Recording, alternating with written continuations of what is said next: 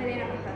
Manushree from class 12A, here to present a short speech on why we need a guru in our lives.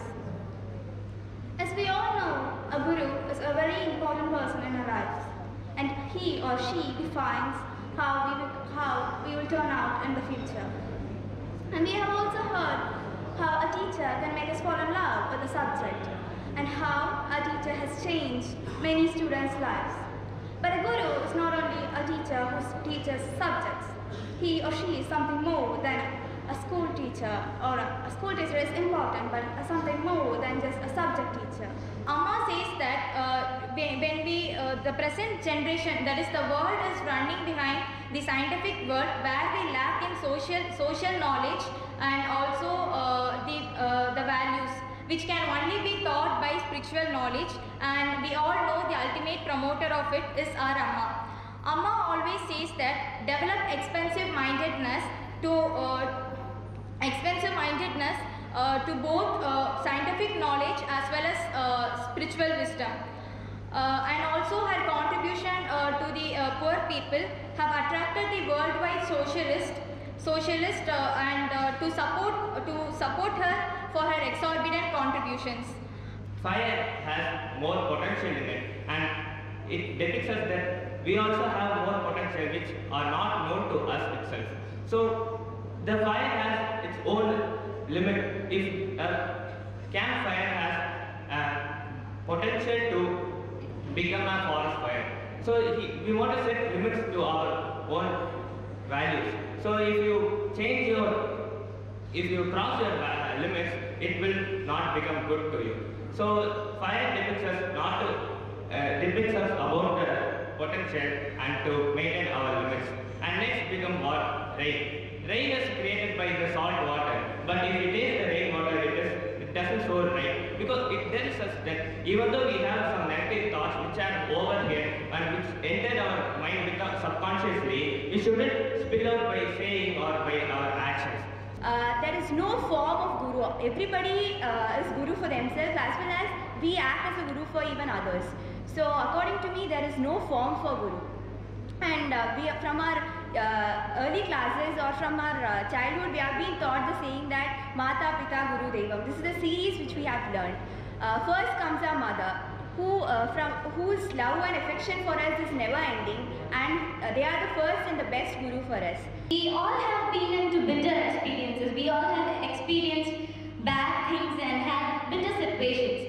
So we all might feel that we shouldn't have experienced such things. But of course, even they have something to teach us.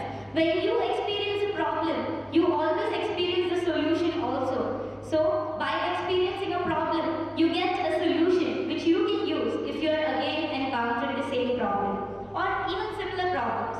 Then similarly, good experiences that we have, they encourage us to keep doing things to get that experience over and over again.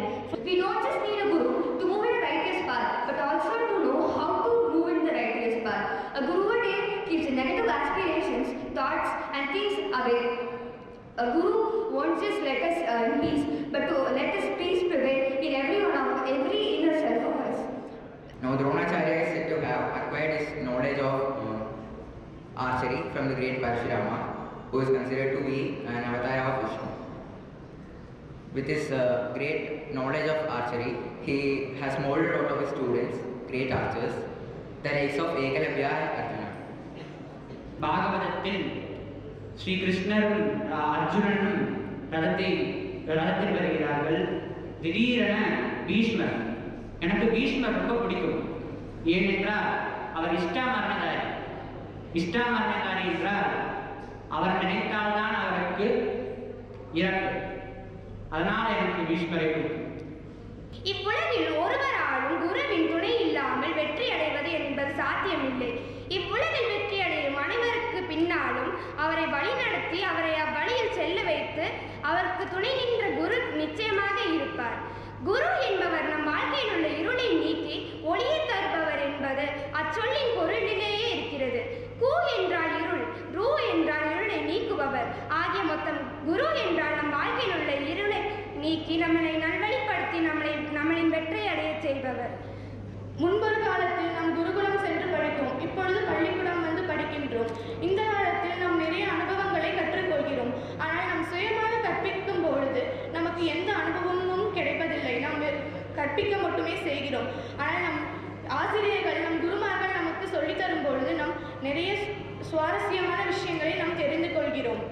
வடமொழியில் கு என்றால் இருள் அல்லது அறியாமை என்று பொருள். ரு என்றால் இருளை நீக்குபவர் என்று பொருள். எனவே குருவானவர் மனதின் இருளை நீக்கி வாழ்வை ஒளிவிப்பவராய் திகழ்கிறார். பரதகண்டம் என பெயர் பெற்ற இந்திய நாட்டில் வாழ்ந்த குருக்கள் ஏராளம். ஆதிசங்கரர் போன்ற புண்ணியர்கள் வாழ்ந்த பொன்விளையும் பூமி நமது பாரதம்.